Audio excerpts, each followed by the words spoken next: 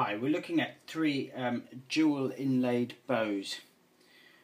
Francois Xavier Tourt began the practice of inlaying gemstones into bows around 1807. As far as we know, that was pretty much the first one that we've heard of.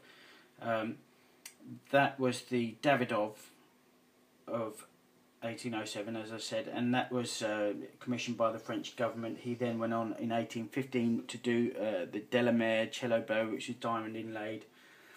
In that instance, they had diamond into the panelled button at the back. This is much later, and it's stamped to GB Voyame à Paris.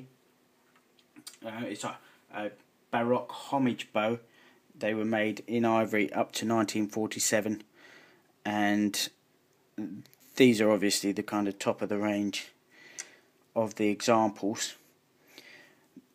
What we use here, the primary point of this video is to show that these are genuine gemstones. What we have is the question, whenever anybody shows us a gemstone inlaid bow, the question arises of, are they genuine?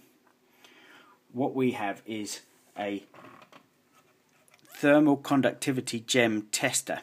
As you can see, each gem has a property of thermal conductivity, which is shown on the scale there. We have a calibration device here.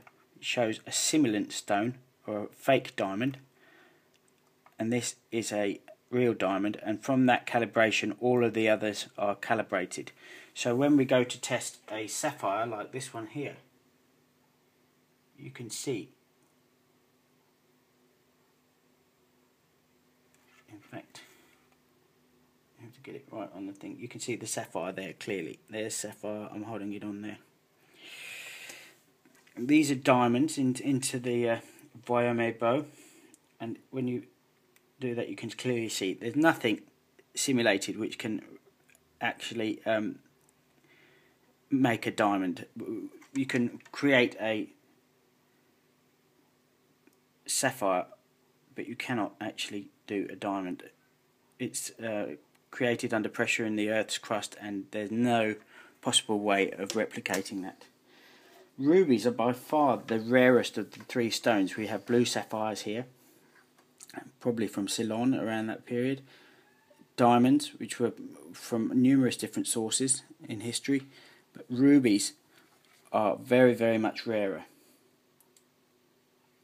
And as you can see, they're part of the sapphire group, so they come around the ruby sapphire range. You can see that's clearly a ruby on there, and the back, the other side, ruby.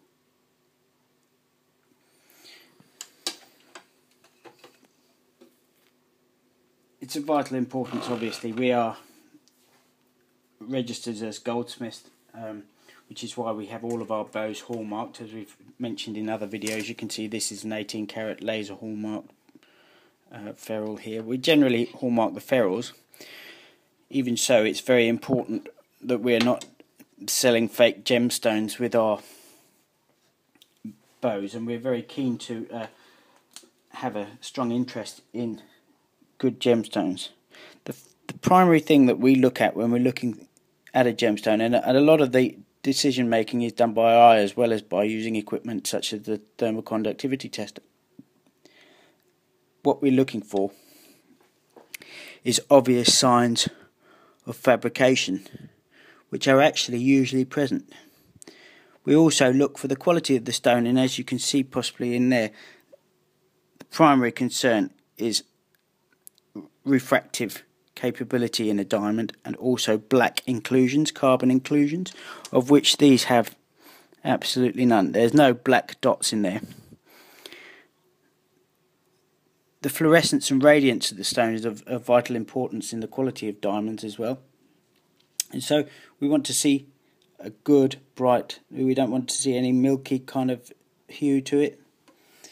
When you're looking at rubies, one of the problems is that in later years they were often lead glass filled, so we're looking for glass fissures to have been filled. We know these to be unheated and untreated, which is rare. As a ruby gets bigger particularly, it's very much more common to find them treated with lead glass filling. Obviously that shows up as lead glass if there's a lot of lead glass in there, which is around about here on the tail. You can see glass there, and ruby is up here. So there's a tremendous difference between the actual density of glass and ruby, which is an 8.5 to 9 hardness stone. We also look through a blue light, particularly at diamonds, because a blue light will show fissures, and this is a times 60 microscope. So when we look through a times 60, we can see a very different picture through a blue light of any flaws which are of the non-carbon type, which usually turn up as white lines. We generally look at a coloured stone through a white light, and a pure white light will give a good indication of the nature of the colour that you're looking at. Whether it's a good colour stone, whether it's nice, and the opacity of the stone. Dodd is well documented as having placed gemstones for his customers whenever they asked. He obviously was able to source them and make a profit out of doing so, and therefore it became something that he offered as a feature for some of his bows.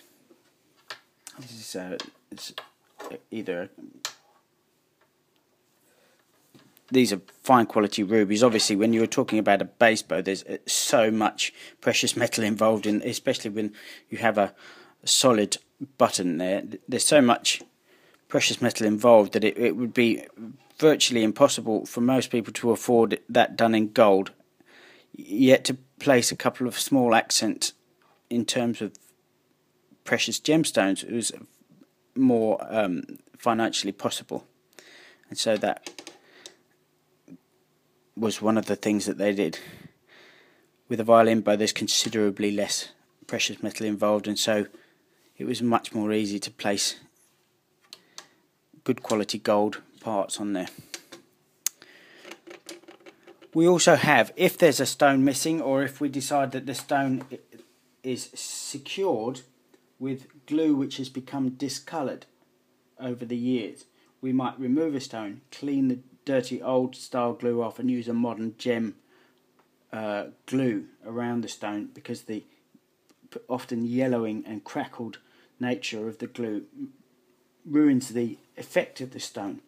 If we do that and we clean up a stone, we're able then to use a gem refractometer, which will give us a very accurate refractive index reading of the stone, and then allow us to decide whether it's a fake or not, or whether it's a real thing. We also look for refractivity and whether it's a doubly refractive or singly refractive stone. Different stones have different properties, and so there are different instruments to find out whether they are genuine or not. These are the things that we do to make sure you get what we describe in the listing.